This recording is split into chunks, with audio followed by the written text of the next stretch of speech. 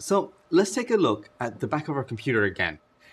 Here you'll see lots of connectors or ports where you can plug in different objects like a mouse, keyboard, and a monitor.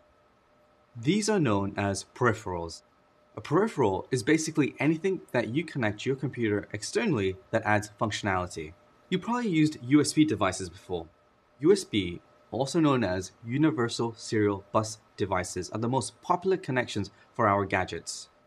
USB has gone through lots of changes since inception. You'll most commonly encounter USB 2.0, USB 3.0, and 3.1 in today's system. Here's a quick rundown of the different versions. USB 2.0 transfer speeds of 480 megabytes per second. USB 3.0 transfer speeds of 5 gigabytes per second. USB 3.1 transfer speeds of 10 gigabytes per second. In the chart, let's pay attention to the details. Using capital M, lowercase b, /s, instead of using capital M, capital B to reference transfer speed. These are actually different units. MB is megabyte, or unit of data storage, while capital M, lowercase b, /s is a megabit per second, which is a unit of data transfer rate. People often mistake speeds of 40 megabit a second to mean that you can transfer 40 megabytes of data per second. Remember that 1 byte is 8 bits, so to transfer a 1 megabyte file in a second, you need an 8 megabits per second connection speed. So to transfer 40 megabytes of data in a second, you will need a transfer speed of 240 megabits per second. You'll also need compatible USB ports to go with your devices. If you connect a USB 2.0 device into a USB 3.0 port, you won't get 3.0 transfer speeds.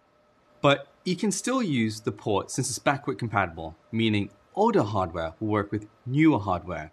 The ports are easy to differentiate. Let me show you. In general, USB 2.0 are black and USB 3.0 are blue, and 3.1 ports are teal. This may change depending on manufacturers. There are lots of types of USB connectors, and you can read about all of them in the supplemental reading right after this video. Check it out. Back to USB connectors.